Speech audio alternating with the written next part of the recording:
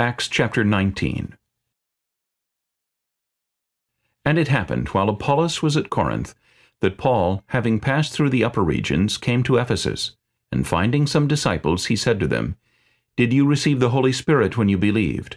So they said to him, We have not so much as heard whether there is a Holy Spirit.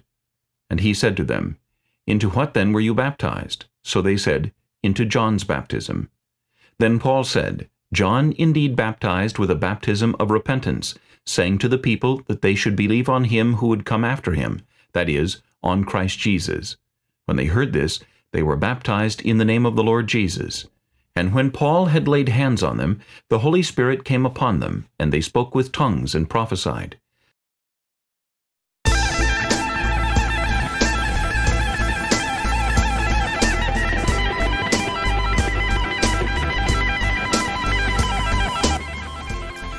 Hello, my name is John Cordial and welcome to the Cordial Apocalypse, where the apocalypse means nothing more than the revelation. Today I'm going to be talking about the Holy Spirit, and it is a very important topic because without the Holy Spirit you cannot be an overcomer. But before that, the disciples needed to be baptized. Jesus said in Matthew chapter 28, verse 18 onwards, all authority has been given to him, yes? And go and baptize. Go therefore and baptize. I like what a preacher says. He has this on a golden plaque, go. And next to that he wants to put where. That's something we all go through. Hallelujah. But first thing is to go, and then you must baptize, yes, in the name of the Father and of the Son and of the Holy Spirit, yes. That's important because John baptized only for repentance. That means complete U-turn of where they're headed and where they're going, yes, to Jesus Christ. He came to prepare a way. What did Jesus do? He came and connected you and me with God, yes, the ministry of reconciliation. Yeah, hallelujah. And this can be done only through the Spirit, because God is through the Spirit. And therefore, you need the Holy Spirit, the baptism of the Holy Spirit, for that to happen, for you to be an overcomer. And that is why you must be baptized, yes. Jesus came to pay the way, to make the way. He said on the cross, it is finished. And when he goes, he said he will send the Holy Spirit. And in the book of Acts, we read that the Holy Spirit came upon those who believe, yes?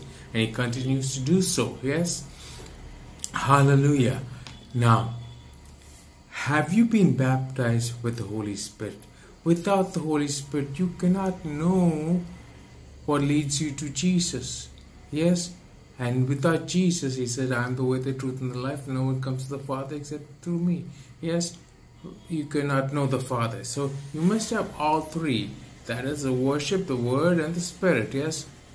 And the Father, Son, and the Holy Spirit, yes? But you must be baptized in the Holy Spirit. And what did they do? They spoke in other tongues and they prophesied. Meaning they were able to do what God was able to do, which was to tell the end from the beginning, yes? That is what a prophecy is.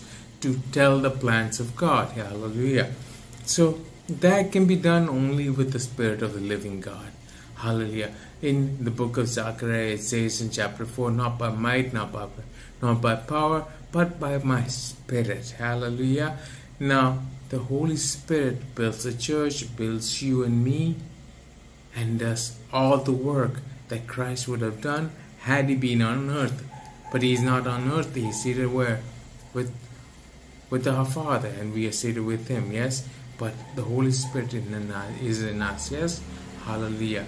I may not be able to talk as much as I used to be able to, and some consider that a blessing. Well, my sister thought it a blessing that I'm not able to sing, yes? Hallelujah. But hallelujah, it doesn't matter, yes? But what matters is that we are filled with the Spirit. Hallelujah. And the Spirit is unique, like a thumbprint. Yes, how he does things in me is very different from how He does things in you. And how does the scripture say that the Holy Spirit comes upon you? By the laying on of hands. In the book of Acts, earlier towards 1 and 2, we read that the Holy Spirit came to the earth as tongues of fire. So it doesn't matter how, what matters is that you are baptized in the Holy Spirit. For that is what Jesus came for, and that is what you need, the Holy Spirit. That is who you need. Hallelujah. For He is a person. Without Him, you cannot overcome. Without Him, Christ in you cannot be shown to others. So be baptized. Hallelujah.